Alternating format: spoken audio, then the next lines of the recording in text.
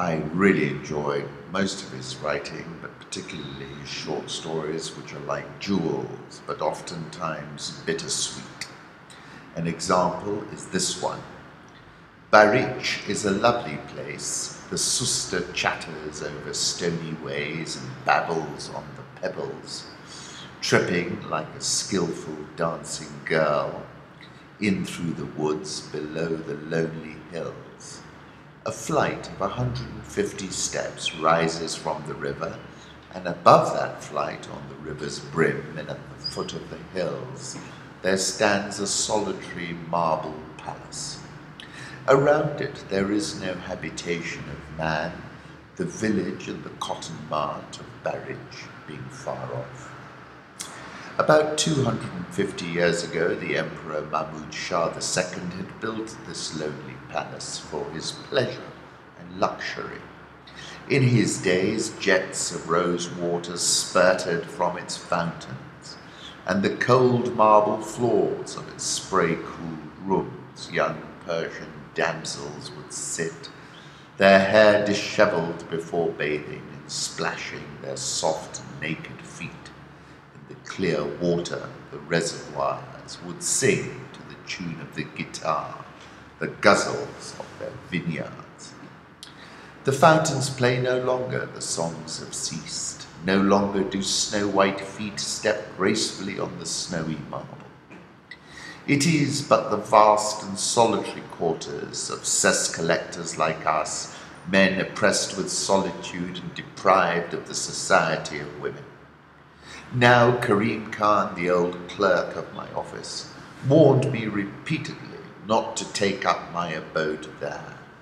Pass the day there if you like, said he, but never stay the night. I passed it off with a light laugh. The servants said they would work till dark and go away at night. I gave my ready assent. The house had such a bad name that even thieves would not venture near it after dark. At first the solitude of the deserted palace weighed upon me like a nightmare.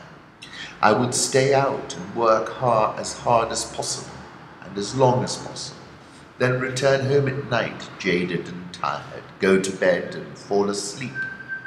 Before a week had passed, the place began to exert a weird fascination upon me.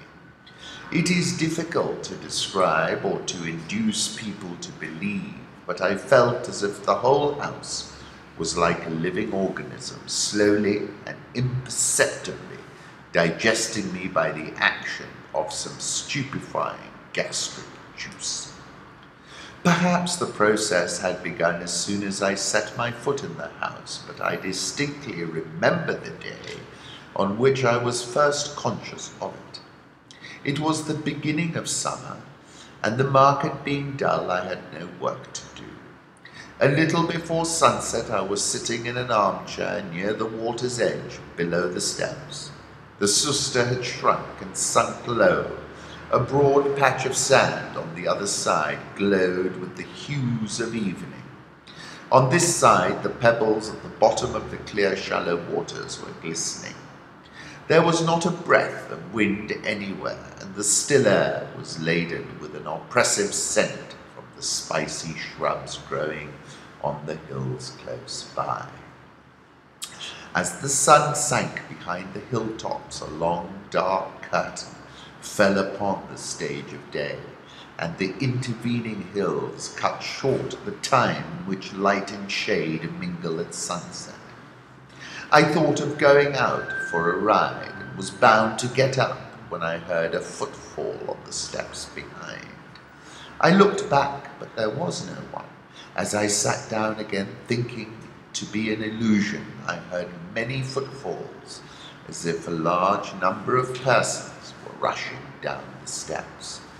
A strange thrill of delight, slightly tinged with fear, passed through my frame, and though there was not a figure before my eyes, methought I saw a bevy of joyous maidens coming down the steps to bathe in the suster in that summer evening.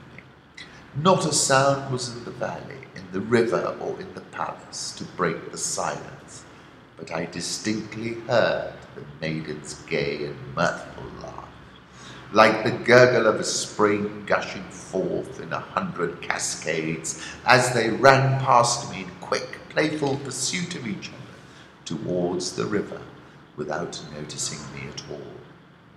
As they were invisible to me, so I was, as it were, invisible to them.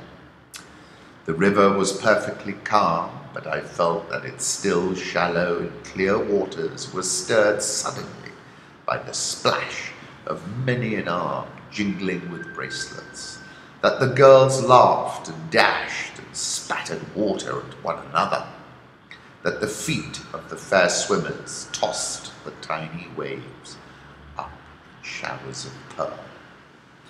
Like fragrance wafted away by the wind, they were dispersed by a single breath of the spring. Got to read it, it's fantastic. You see what I mean about being bittersweet.